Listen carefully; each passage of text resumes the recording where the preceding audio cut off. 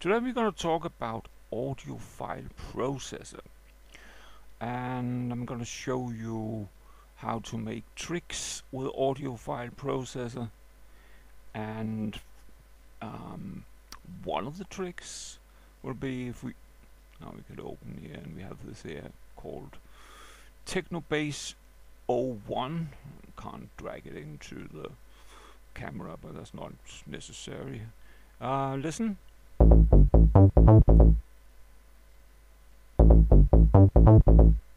So that's how it sounds natively, but we're also going to make it sound like this.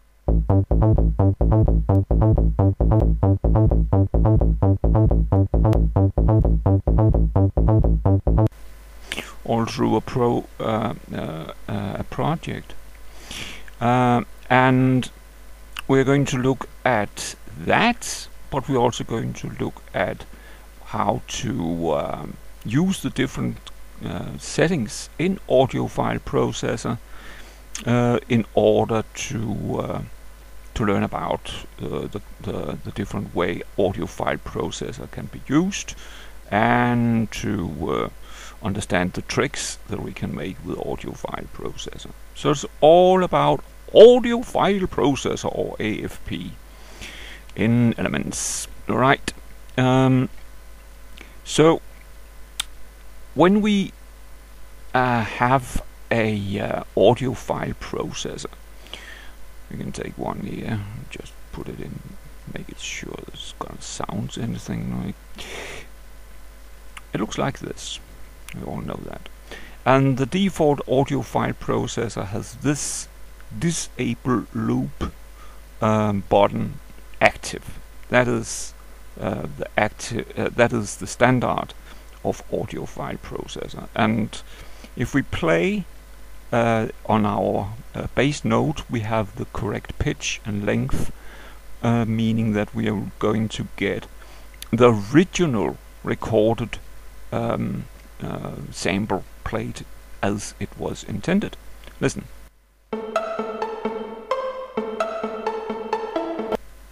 So that's how the original sample sounds in AudioFileProcessor.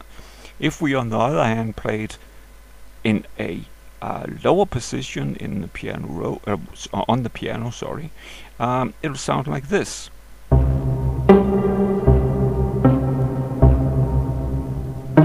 That's not good.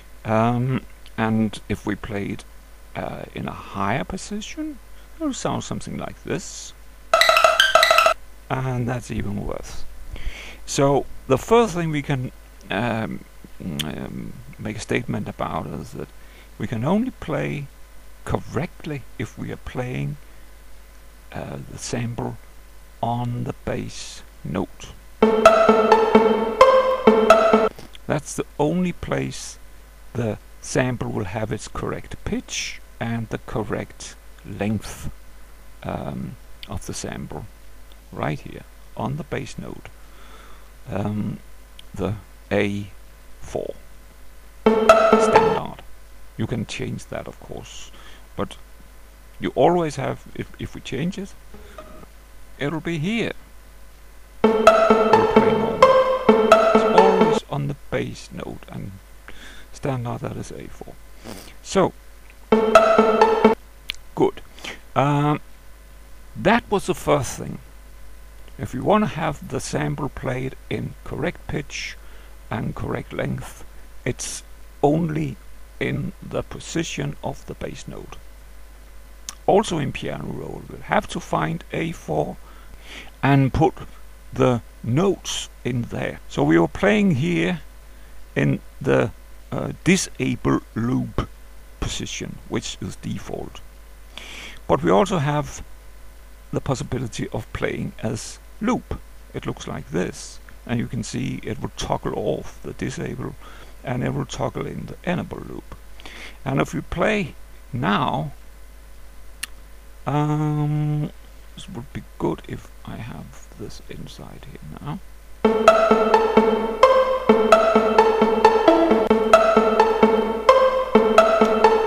This whole sample is looped. As long as I hold sample will be looped. In contrary to not looped, it stops by itself. So that was the usage of enable loop. Will have the sample looping. It didn't loop perfectly though. Listen again. You can hear in the end of the sample. But we can change that with these controllers here. We have an endpoint and we have a start point controller. And as you can see, when I move these, we have a part rather of the sample that is inside a bluish area, and we have something that is out of the bluish area. And it shouldn't be too difficult to understand that if I play now here in no loop, I'll get a selection played, but it is not looped. If I add the loop,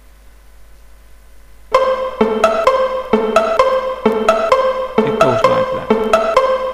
It is looped, but only the part that is selected. So if we find a part that is selected, we can also move it with these guys actually. If we find a part that we like to have as a selection in this loop, then we will have the next problem would be to get that to loop perfectly and over a controllable number of bars. I'm moving the middle parts of the selection. See that? Moving the middle part. That is the part that is going to be in the repeat section.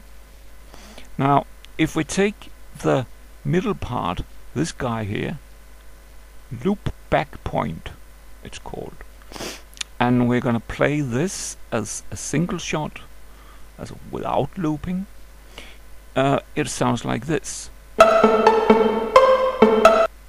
Right. If I played with looping, will not be surprised that it's going to loop.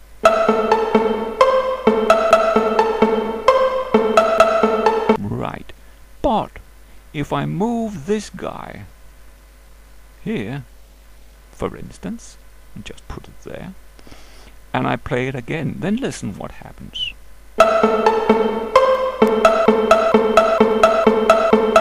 Now it's only this section, the darker bluish section, that is looped. It starts here and then it starts looping from here. Listen again. And then that's only the part that's in here. We can make this more. Now it's a bigger part. Listen.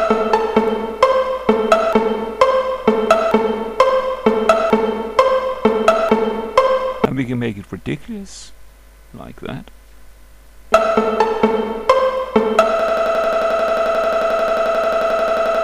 Only the part between the endpoint and the loop point will loop. So if we want the whole part to be in the loop, we'll have to put it at the start point position. Then everything will loop. That's important.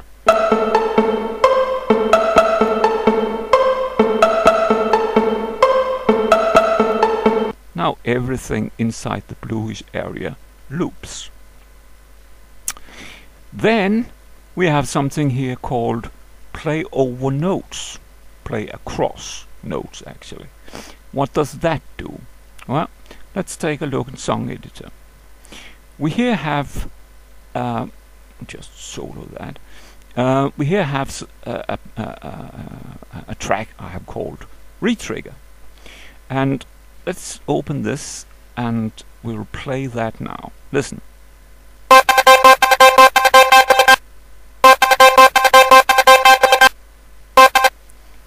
every time it meets a new note, it will restart the sample, or it will re-trigger the sample. Listen again.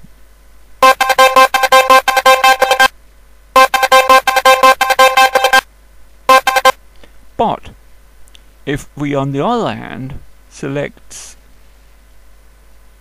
close that, play over notes, with same notes, the same position, the same length, and the same quantification. Listen.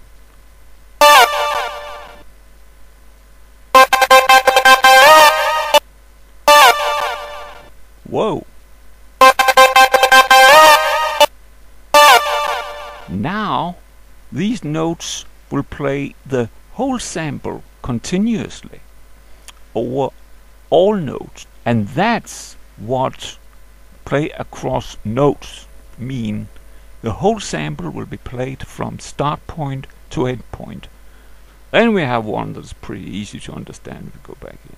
We say reverse the sample, and if you take a look at what happens here now, when it will simply invert the sample. Look, so like that, and when I play, it will be backwards. That can be used for a lot of fun stuff. For instance, if you make a riser, you can start in the reverse, and you can glue it together with the same riser, same sample, played in a normal direction, and that actually sounds very good. I haven't made that, but you can experiment with that. Okay, and we have one here that also says enable loop, and of course I have to put this back here again.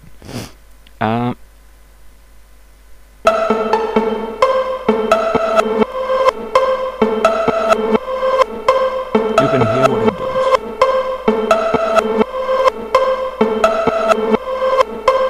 It takes the first part and then it reverses the second part.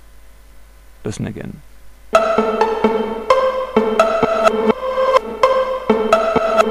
It's only the part that is looped that is reversed. So it's reversing the looped selection part. First it takes it all and then it goes to looping, but that will be reversed. Listen.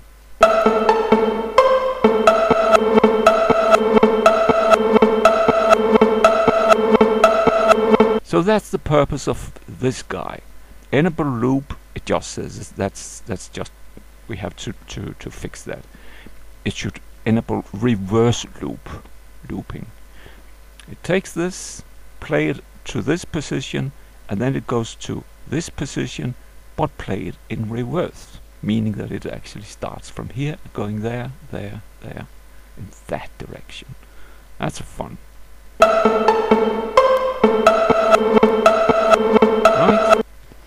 So those are the controllers that we have in AudioFileProcessor, and we also have the possibility of expanding the view. If you roll your mouse wheel, which of course has been ruined on my mouse, so I really can't do that right now. But you will zoom in on the area that is in between the start point and the end point, and that's rather useful because you'll always like to find a place to put the start point and end point where you are at the as close as possible on the 0 line. So what about this guy now? How did that? How did we make that? I have to go in here and enable that guy there also.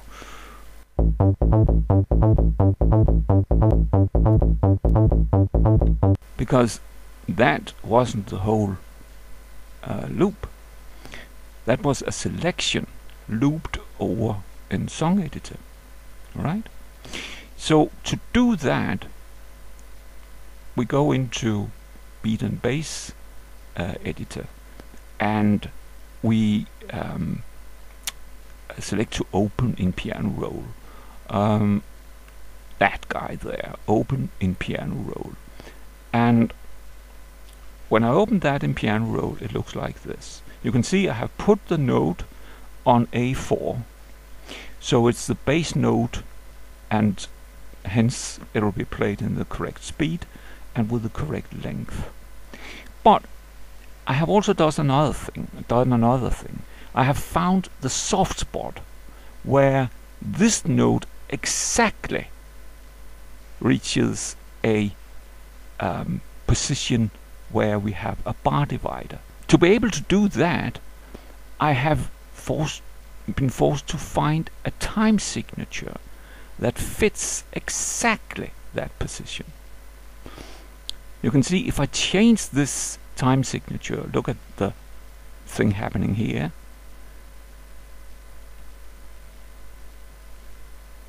See, now it's not on the divider, and it has to be exactly on the divider. Not almost, but exactly on the divider. If it's not exactly on the divider, you will have a gap in your playback. So that was the first thing. But we also have to find the exact correct the exact correct it's there, sorry, the exact correct selection here that will fit in respect to what you want to hear. So it's not a given thing that any selection will be able to loop like this. It's not at all a given thing.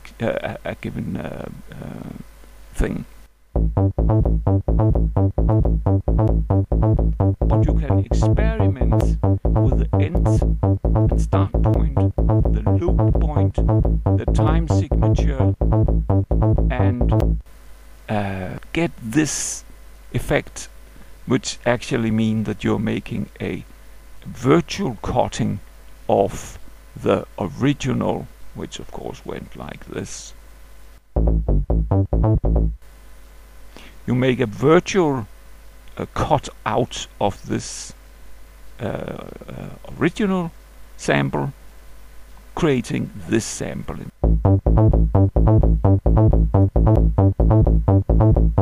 It has a lot to do with trial and error, I have to admit to that, but it's possible, as you can see. So that was AudioFileProcessor and trickeries that you can do in AudioFileProcessor or with AudioFileProcessor. It's up to you. And with that, I'll just say I hope you enjoyed this video, and bye bye.